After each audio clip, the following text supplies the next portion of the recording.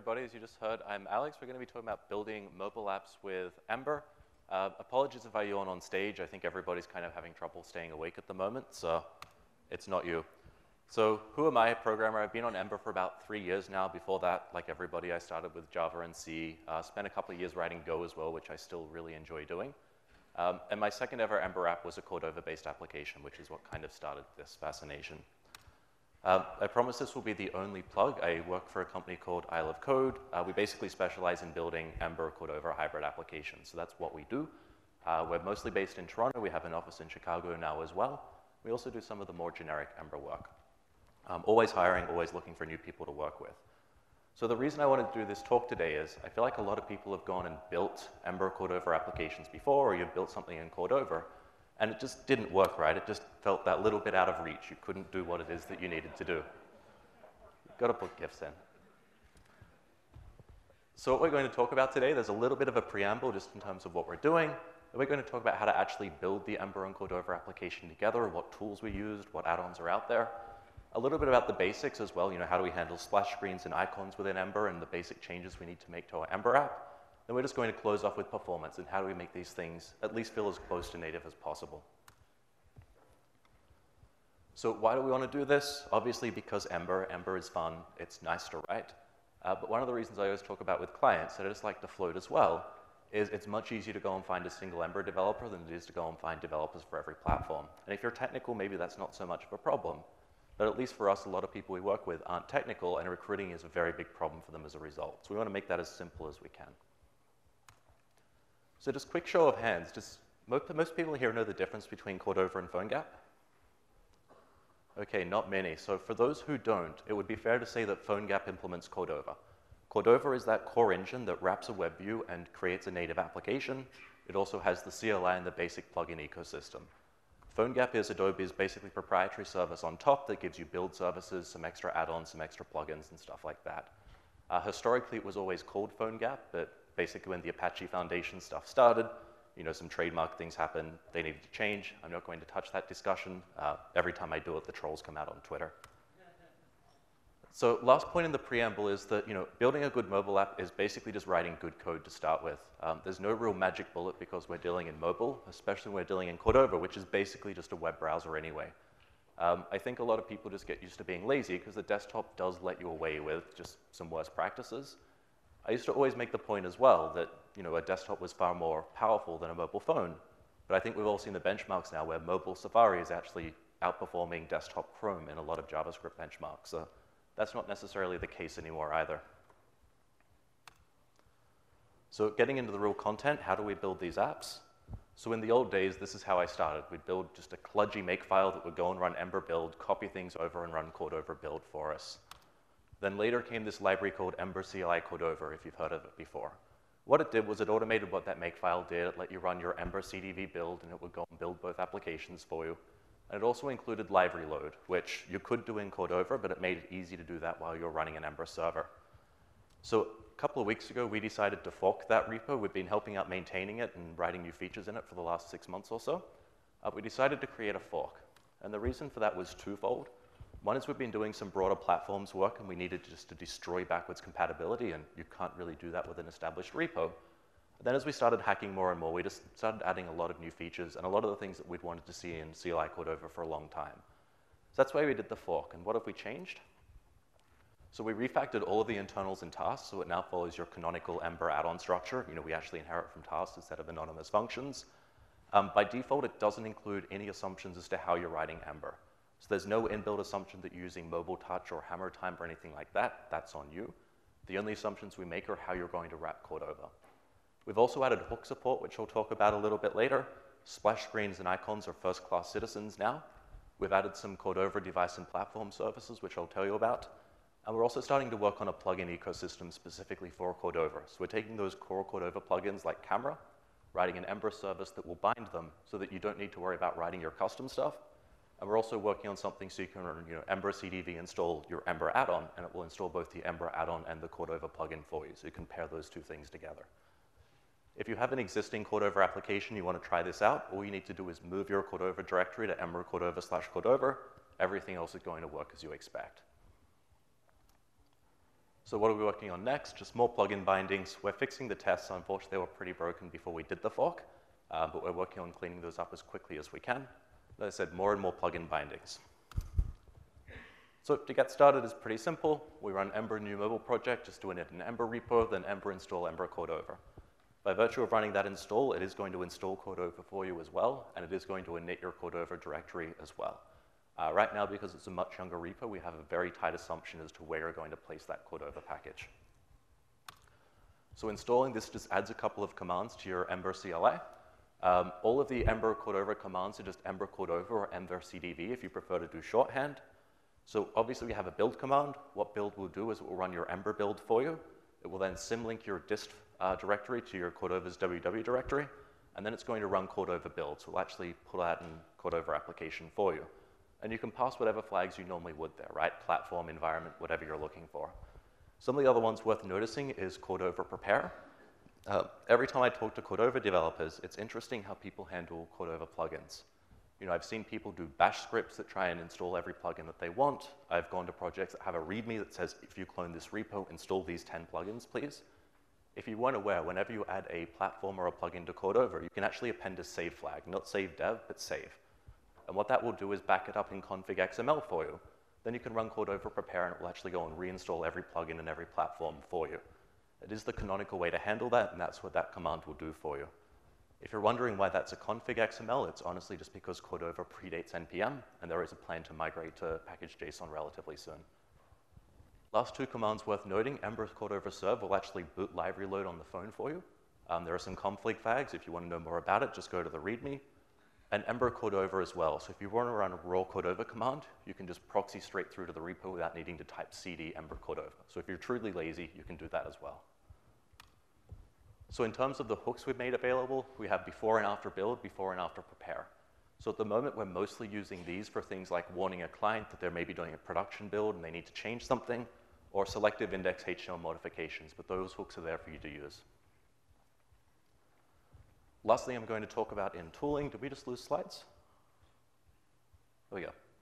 Last thing I'm going to talk about in tooling is remote inspection. So if you weren't aware, there's this great little package called Ember CLI Remote Inspector. And what it will let you do is, as you're running your Cordova application on the phone, you can still run Ember Inspector. So you can still get inside and see what's going on. It's completely worth having a look at.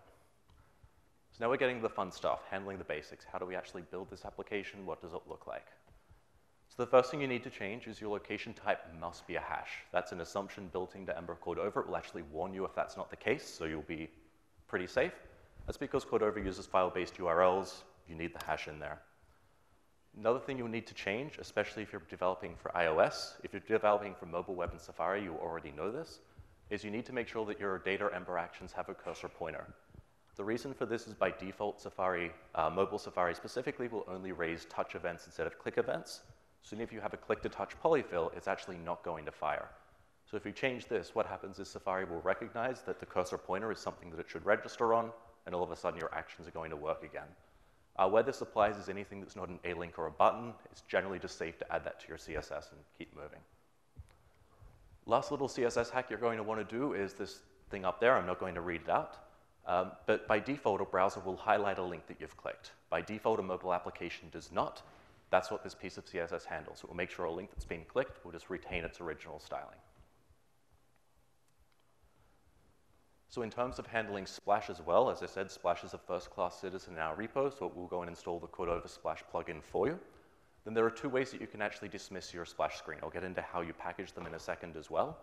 By default, we propose that you just import the Splash screen mixin, and what that will do is on your application routes after model hook, it will go and hide the Splash screen. So that's something that will probably save you a lot of time. And icons are coming next week. This is something that we're hoping to have out by the time I was talking at EmberConf, but we kind of really only decided to have this ready about 7 days ago, and we've pulled all-nighters basically every day since to try and get it out. So that's coming soon. Basically what we're doing is making sure that the icons will be handled by default, and then instead of using your icon at 2x names, we're actually going to have iPhone 6 or iPad 2 or whatever it is you're packaging for, just so if you're not used to working in this environment, it's a little bit simpler. That's what this is going to look like. So the splash screen you can already do today, but just in your standard config file, go and add Cordova, path to icon, path to splash screen, and what devices you want to support. The way the splash screen will work as well is that if you're going up and you're scaling up to a bigger device, it's going to figure out what the colors were just on the left and rightmost pixel and scale out that way. It's not actually going to scale your image up, so you'll retain your original dimensions. So one of the other things you're going to need to do pretty frequently is understand what platform it is you're dealing with. So this is something that we just completely forked over from Ionic. It's something they did really, really well in our opinion. So we've created a platform service, and what that will do is let you know whether you're running in iOS, whether you're running on an iPad, whether it's Android, Crosswalk, running in a web viewer browser, or something like that. So like anything, you just inject that platform service, then you'll see some function, if this is iOS, we're going to go and do something different. That might not seem very helpful, but you're going to find a lot of cases where you want to slightly change something because it's iOS or Android, and having that recognition makes it very, very easy. By the way, all of these services work with your standard Ember getters and setters and promises, so it's built to work with Ember versus just returning something straight up. So we've also gone and added a Cordova service, and this is for if you need to bind to things that are happening inside of Cordova, right? That somebody pressed the volume up button, that the battery is low, the battery is critical, anything like that. So what you do, again, is you can inject the Cordova service. There's also a mix-in if you prefer to consume it that way. And then you'll see we just subscribe. So we'll subscribe to Cordova volume up, and then we can go and do whatever we want to do. I know that this example shows a route, but again, you can inject this wherever you want. If you prefer to handle that in a component or a controller, knock yourself out. If you're wondering what events are available, that's basically what you'll have.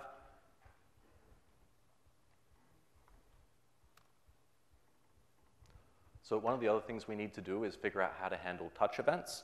So generally, we'll do something that implements Hammer. I'm going to show you a Hammer example in a second. If you're native to Ember, you can obviously go and use your Hammer times or your mobile touches, or depending on what Ember version you're dealing with as well. I'm going to show you a raw Hammer example, though, just so you can kind of get a feel for what you can change. As you can see, I actually took this screenshot with a transparent background. I'm throwing some horrible error in the background. But you'll see we just start a new Hammer manager, and we're registering a tap, a press, and a hold. Or a pan, sorry. And we're registering a tap as a single one, so we can actually get a double tap, a triple tap, whatever it is we're looking for.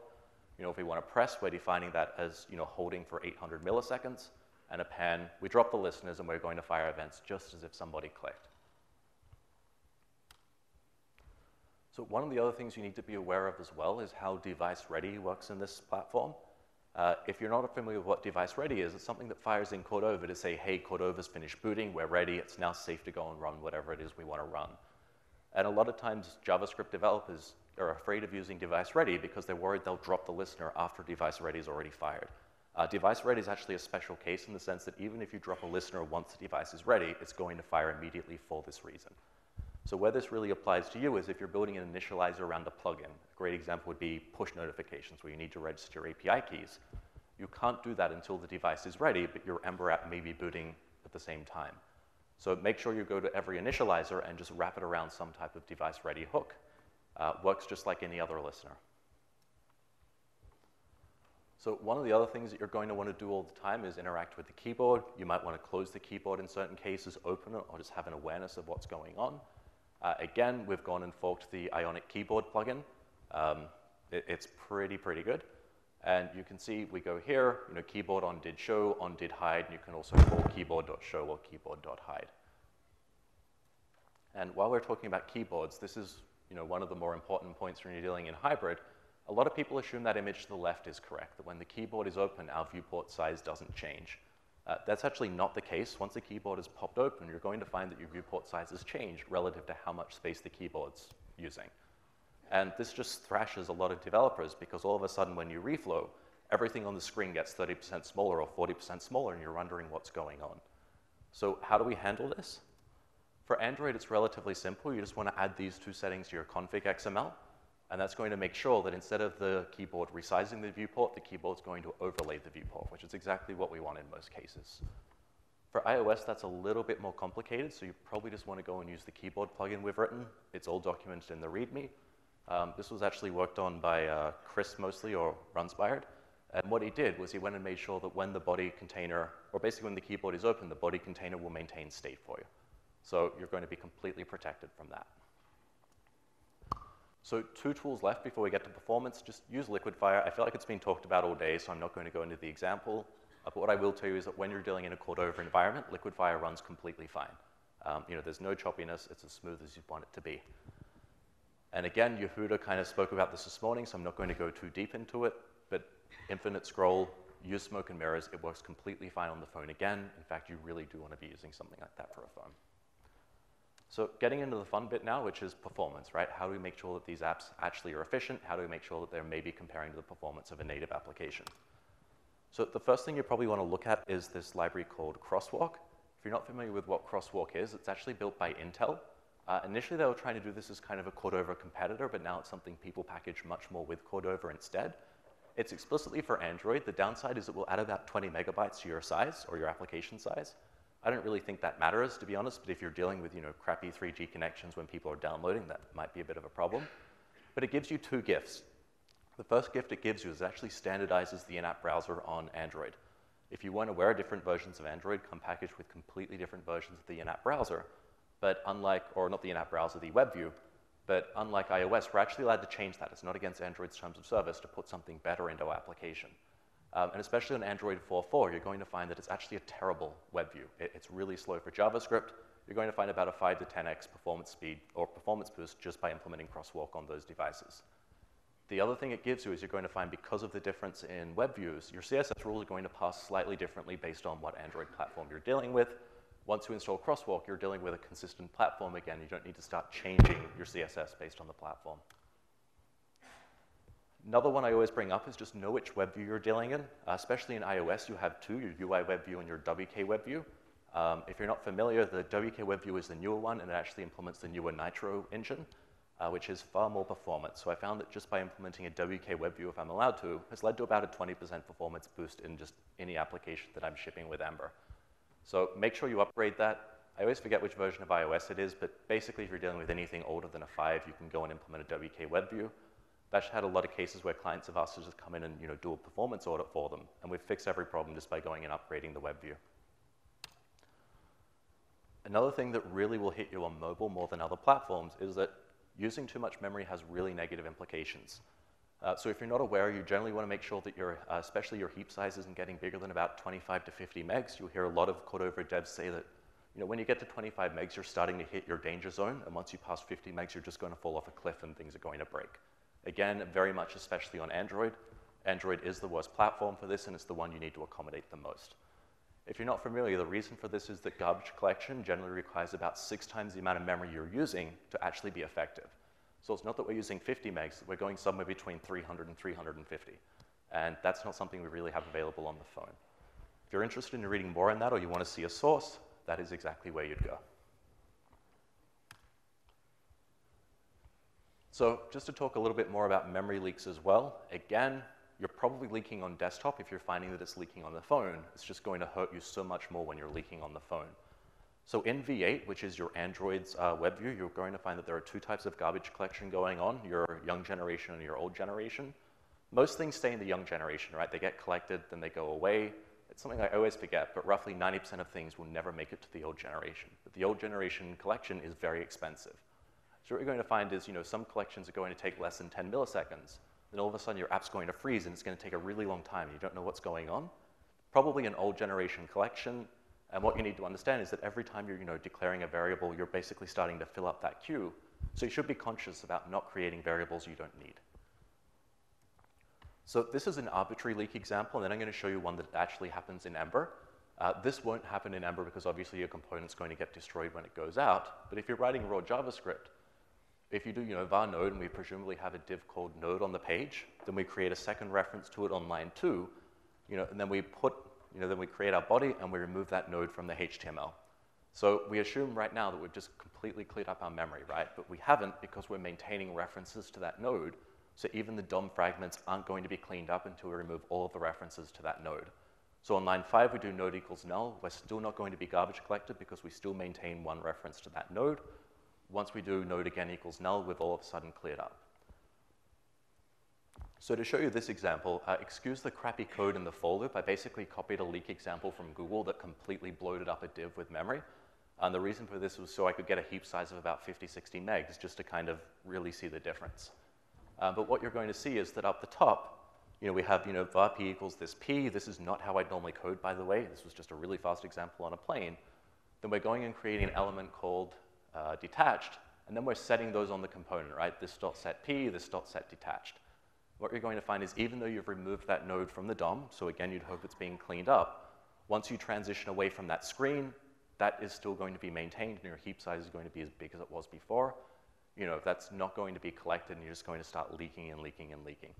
So make sure, especially be paranoid about on your destroy component hooks or whatever, that you're going through and nulling references to things, especially where this hurts people is if you go and put a reference to, say, a submit button or some fragment that you're going to keep interacting with in the component. Make sure you're nulling that on the way out, or you might have some troubles. So how do we figure this out? If you're not familiar, I tend to still use the Chrome profiling tools, mostly because, again, Chrome is the least efficient platform for this. We kind of want to profile the one that needs the most help. So just pop open your normal inspector and press Profiles, and take a heap snapshot. What that's going to do is go and kind of collect what's been going on and give you an output. I'm going to show you what that looks like on the next page. Or sometimes what I do is if I'm actively developing and testing the page, I'll go to the record heap allocation down the bottom. That's just going to give you a real-time snapshot of what's been going on. And generally, as I'm developing in 2 screens, I just keep my eye on the left screen to see if something's spiking in a way I don't expect. And that's more preventative, right? I'm not really looking for anything that's wrong, but I'm trying to figure it out before it happens. So once we've got our heap profile, I generally switch to the containment view. It doesn't really matter which one you're using. It just kind of removes a lot of stuff you maybe don't want to be looking at. Then you'll see I went into Window, clicked down to Detach, and we have all of these nodes that have just not been garbage collected. At this point, they're completely orphan nodes. They're not going to be collected. It's just going to sit in our app's memory the whole time. So go and run the heap profiler as much as you can. And you don't even need to necessarily know how this works yet. You really should read into it. But if you're seeing that red and you're seeing a lot of detached nodes, it means you probably have a serious problem. Another example of this that's probably biting you all the time if you weren't aware, again, this comes from our blog, is if you'd go and register custom jQuery listeners. So we have jQuery on the element swipe, and then we're binding some type of swipe handler. If you don't actually unbind that listener on your will destroy element or on some type of cleanup, again, that listener is just going to be hanging around forever. It's obviously not going to fire, but that piece of memory you took isn't going to be cleaned up until somebody completely force closes and reopens the app. So you've got to be really careful about stuff like this. One easy way to find out is to go and name your closures for better profiling. So what I mean by that, again, I've put sources on the bottom of the slide, so if you're interested in reading more, you can just click through. You'll see on line 4, var lc equals function. That's a completely anonymous function. On line 11, we've called it function lc. What that means is in our Chrome profiles, it's actually going to show up as lc. So we can start to see the impact. And I wouldn't really encourage that you go and start naming everything if that's not your normal dev flow. Much as if you're worried that something's maybe not performant or maybe not as efficient, this is a really easy way to go and identify that. Another really fast point here, app size does matter a lot in terms of how big is this compiled Ember application that you're shipping. For Android, anything from 500 to 750 kilobytes is generally safe. Once you're getting over that, you're just going to find degrading performance in V8, especially on the phone. For iOS, that's less of a problem. 2 megabytes has been completely fine for me prior. And again, if you kind of want to read more into how that works, just go down the bottom there. Another little tool we're going to use all the time, and again, you're probably realizing that a lot of this is just your standard web-based stuff. It's almost like we're using a tool that just wraps a website in a native application for us. So window performance is something that you should be using if you don't know. What it does is it lets you register timestamps in your app to kind of see how long things are taking. I've seen people do a pattern before where they're just getting timestamps or date stamps and they're minusing them from each other. That's actually not an accurate way to measure time because if your thread's busy or something else is going on, you're not always going to get an accurate to-the-second representation. Window performance is built to give you that, and you can also just run window performance mark if you want to mark certain events and see what was happening at this time, right? User press submit, user press bulk upload, whatever it is we're trying to do. Another performance thing that's so important on mobile but maybe doesn't hit you on desktop, you've got to make sure you're coalescing your requests. Obviously if you're using Ember data, please make sure your coalesced find request is turned on. That's something that will just thrash the phone otherwise. And you're probably going to find pretty quickly that you're going to want to move to WebSockets because it is a little bit cleaner. Especially on a phone anyway, you're going to start needing to push content down. I've had very little apps that we built where a client hasn't eventually come back with a spec of I want you to push something back down to the phone all the time. So start thinking about that ahead of time and maybe just use WebSockets earlier. So I'm starting to speed up so we can get to some of the last points. Workers and threads, again, there was a worker presentation earlier this morning, so I'm not going to kind of cover too much content here. But within a Cordova environment where workers will really help you, they're obviously completely isolated, right? They can't access our Cordova plugins, they can't access, our window objects. But I use them a lot for bulk parsing operations. A good example I had recently was we had a spec. We needed to download an entire user's contact book, kind of mangle it, and then send it back to a server. Once we downloaded from the Cordova contact book, all of that mangling and kind of resubmitting the AJAX requests happened in a web worker, and that was completely fine. We took the performance from about 45 seconds down to about 8 seconds just by spawning that off onto a new thread. So it's completely worth looking at. One of the most important things is reflow. Again, a quick show of hands, who here knows what reflow is? Okay, about half. So if you didn't know what reflow is, it's one of the most expensive operations that your phone is going to be throwing, but again, this happens in your desktop Chrome and desktop Safari as well. It's the browser needing to go through and geometrically recompute, what's going on, where is it, what do I need to repaint, etc. It's something that you really want to be conscious of and avoid as much as possible. And what causes reflow? Anytime you resize the browser window, you're reflowing. Anytime you use computed styles in JavaScript, anytime you start manually touching the DOM, right, you change a class, you add new context, you add new data, and anytime we change an element's classes. So the TLDR here is, it's not necessarily that you're going to stop reflowing, that's basically impossible, but maybe you're going to start looking at cases where you were toggling classes and realize that that's not what you were wanting to do. Maybe you're going to realize that you were toggling a class, but the component gets destroyed 3 seconds later anyway, so let's just not cause that double whammy. How do we stop reflow as well? Use your CSS transforms. I've sometimes seen developers, they want to drag an element across a screen, so they're doing, position absolute, top 0, left 0, and then top 10, left 10. We're reflowing every single time. If you use a translate X, translate Y functions, you're going to find that that doesn't reflow at all. So that's why sometimes developers get so excited about that. Another really good case, sometimes once you've learned about reflow, you'll find developers who go ahead and put display none on elements because they don't want to show them, they don't want to remove them because they think it will be expensive, but you're still causing a reflow with display none because you've changed a class. Visibility hidden is another special case where once you trigger it, you're actually not causing a reflow. So if you're in that scenario where you want to take something off the page, but the component's going away in the next 30 seconds, couple of minutes anyway, generally speaking, if visibility hidden it, you're going to get what you're looking for. You're not going to cause a reflow, but it's going to go off the page. So last point, if you need to do animations, again, I've seen some people do jQuery animate. I've seen people handle it before. We generally recommend that people use Velocity.js if you've heard of it. One of the great things I have on this front page is a benchmarking tool where you can run all of the different animations libraries and run the same animation and see how they perform. So on the front page here, what I'm doing is we have 250 circles, and we're just going to animate them with jQuery left to right. And isn't that smooth?